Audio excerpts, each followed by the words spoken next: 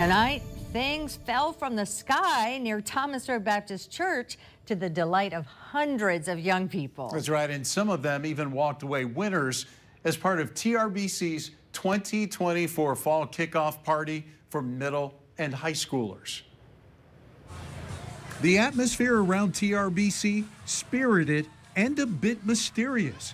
Something big was planned for this kickoff to their weekly youth group meetings. But what? That's a great question. We're not allowed to know too much. The student ministry pastor offered a few hints. We try to think of creative ways to where, students, if they say, oh man, we're going to do this, they would go, hey, I'm going to come to that. I want to check that out. They came for the food, friends, fellowship, and the drop. We got 9,000 ping pong balls dropping from a helicopter. We have some giveaways attached with the drop, and that kind of makes it exciting and just to do something different. The drop.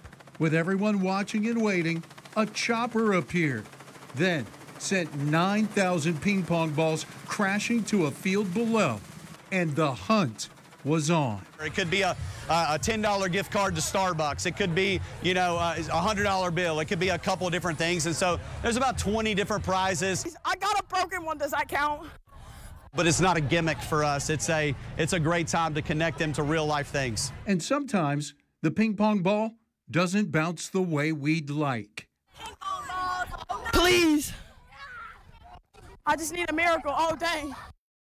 I don't think he got his miracle. Another of the 20 prizes someone could have won free Chick-fil-A for a year.